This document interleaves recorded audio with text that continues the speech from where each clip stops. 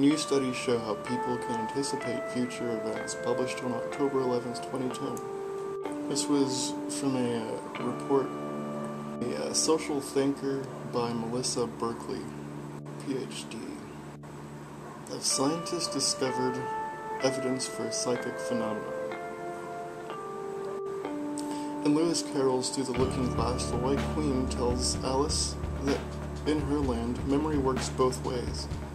Not only can the Queen remember things from her past, but she also remembers things that happened that we next. Alice attempts to argue with the Queen, stating, "I'm sure mine only works one way. I can't remember things before they happen." The Queen replies, "It's a poor sort of memory that only works backwards."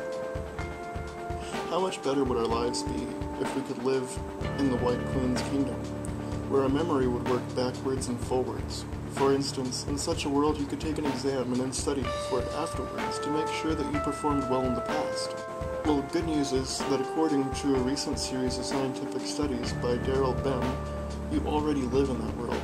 Dr. Bem, a social psychologist at Cornell University, conducted a series of studies that will soon be published by one of the most prestigious psychology journals, the Journal of Personality and Social Psychology.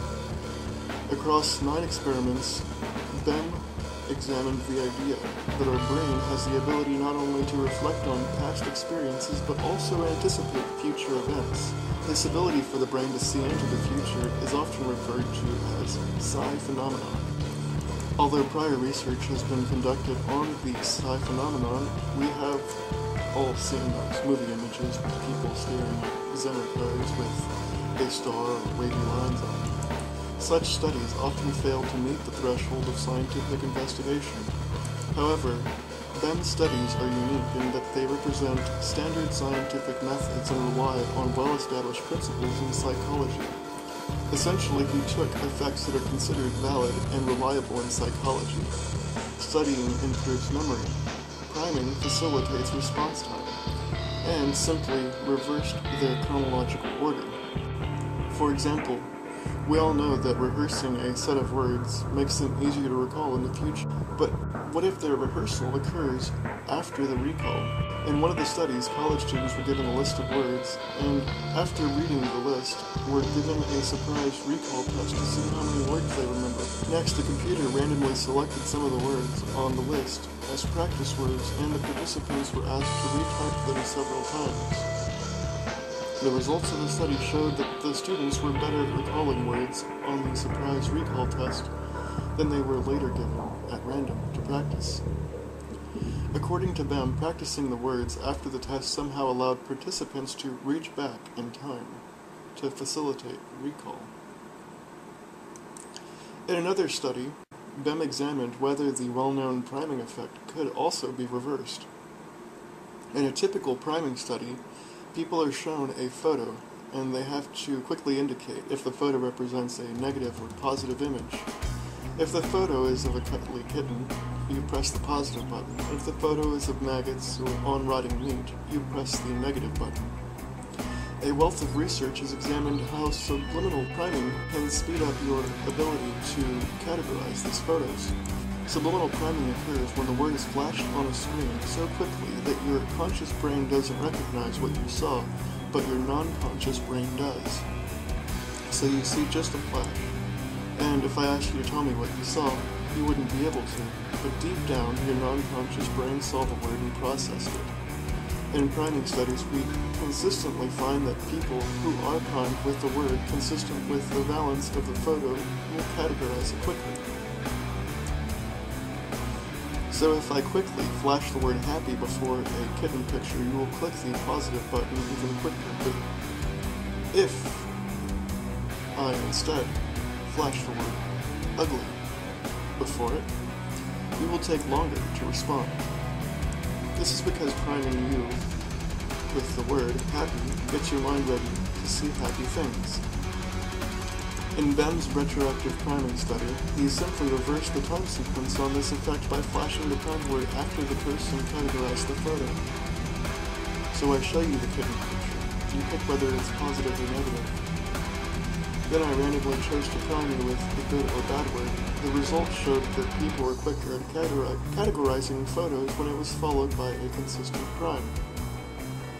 Not only will you categorize the kitten quicker when it is followed by a good word, you will also categorize it quicker when it is followed by a good word. It is as if, while participants were categorizing the photo, their brain knew what word was coming next, and this facilitated their decision. These are just two examples of the studies that Ben conducted, but as other studies have shown retroactive effects, the results clearly suggest that average non-psychic people seem to be able to anticipate future events. One question you may be asking of how big of a difference was there?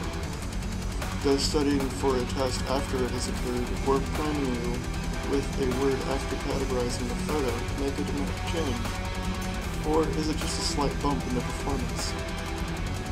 Essentially, these are questions of effect size. It is true that effect sizes in BEM studies are small, only slightly larger than chance.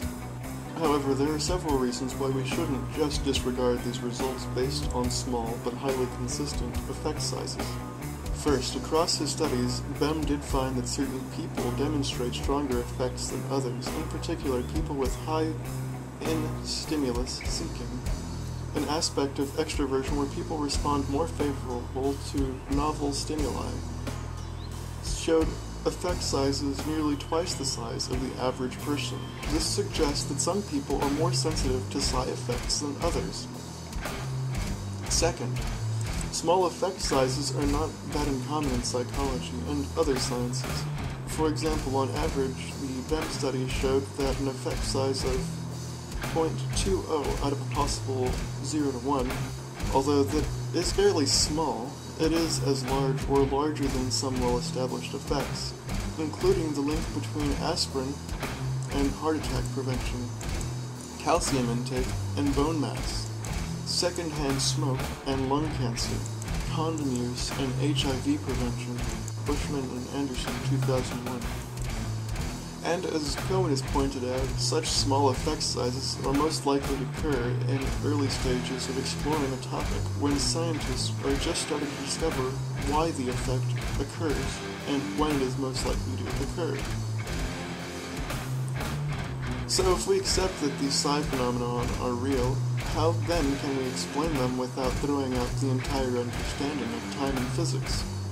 Well, the truth is that these effects are actually pretty consistent with modern physics' take on time and space.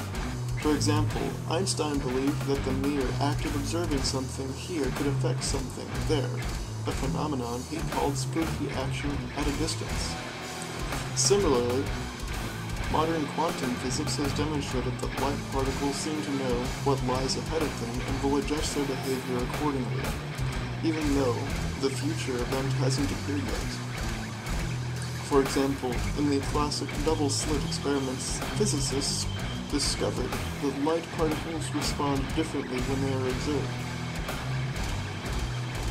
But in 1999, researchers pushed this experiment to the limits by asking, what if the observation occurred after the light particles were deployed? Surprisingly, they found that the particles acted the same way, as if they knew they were going to be observed in the future, even though it hadn't happened yet. There's a wiki entry on this, and I'm going to put that in the relation note below.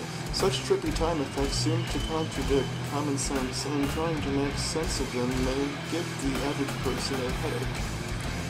But physicists have had to accept it, as Dr. Chow, a physicist from Berkeley, once said about quantum mechanics. It is completely counterintuitive and outside our everyday experience, but we, physicists, have kind of gotten used to it. So, although humans perceive time as linear, it does not necessarily mean it is so, and as good scientists, we shouldn't let our preconceived beliefs and biases influence what we study, even if these preconceived beliefs reflect our basic assumptions about how time and space work. Dr. Bem's work is thought-provoking, and like good cutting-edge science is supposed to do, it offers more questions than answers. If we suspend our belief about time and accept that the brain is capable of reaching into the future, the next question becomes, how does it do this? Just because the effect seems supernatural doesn't necessarily mean it is. Many scientific discoveries were once considered outlandish and more suited to science fiction, the Earth being round, microscopic organisms. Future research is greatly needed to restore the exact reasons for these studies' effects. Like many novel explorations in science, Ben's findings may have a profound effect on what we know and have come to accept as true. But for some of you, perhaps these effects are not such a big surprise, because somewhere deep down inside, you already knew